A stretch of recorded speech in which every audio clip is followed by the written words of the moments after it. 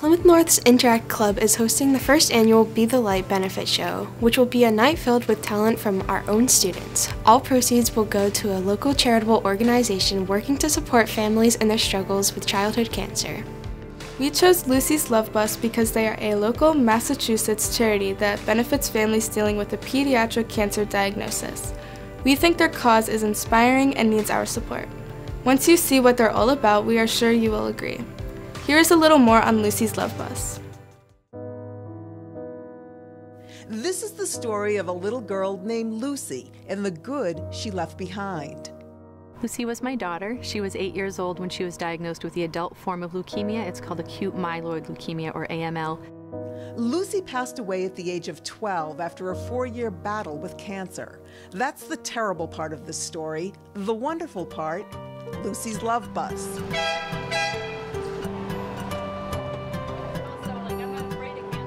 Lucy's Love Bus is a charity that was started by my daughter Lucy when she was 11 and fighting cancer. We do two things. We deliver love and comfort to children with cancer through free integrative therapies, and we help children get involved in activism and philanthropy through our Lucy's Kid Core program. For the past 5 years, Lucy's mom has been explaining her daughter's vision to school children across New England. On this day, to 4th graders at the Johnny Appleseed School in central Massachusetts. So children with cancer have some pretty serious, difficult medicines that they have to take that have horrible side effects that can make you really, really sick. So Lucy looked around and said, hey, I see all these kids suffering and I see that there's not a lot of money for cure. So what can I do to help children feel better? For Lucy, interacting with horses helped her get through treatments. The same is true for 4-year-old cancer patient Belle Swersey, who received therapeutic horseback riding lessons paid for by the Love Bus. Hands to the sky! Belle's dad says this weekly escape with horses has been incredibly helpful. There is a lot of darkness and a lot of things that are very tough, and this just makes you forget about all that really for a while. 13-year-old Camille Wall has a rare type of bone cancer, but a Japanese form of acupuncture funded by the Love Bus helps her cope with the pain and stress of treatments. It's just really amazing to know that Lucy had a dream to help kids with cancer, and here we are and I'm part of it, and she's helping me even though she's not here anymore. And while they aren't behind the wheel, Lucy's Love Bus is definitely kid-driven. Part of the funding for the Love Bus comes from school children who raise money through various projects. Lucy's mom says one statistic that seems to fire up the kids is the fact that less than 4% of government money for cancer research is directed at childhood cancers. Once in a while, a principal will say to me, childhood cancer is scary. And I say, yes, it is scary, but guess what?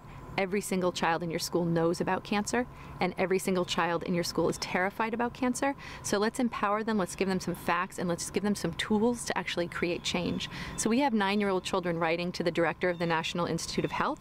We have children writing to the president saying, hey, 3.8% is not enough for children. And so until there is a cure, the Love Bus will keep rolling. Lucy taught me what children needed. That was her brilliant idea, not mine, to create this. Bringing comfort and joy to pediatric cancer patients like Belle, Camille, and little Tiago, who now benefits from weekly swim lessons, a gift from the kids at Johnny Appleseed and Lucy's Love Bus. What do you want to say, babe? Thank you, everybody. Thank you, everybody. In Leominster, Massachusetts, I'm Linda Champa for CNN. The best. Is that fun? Awesome.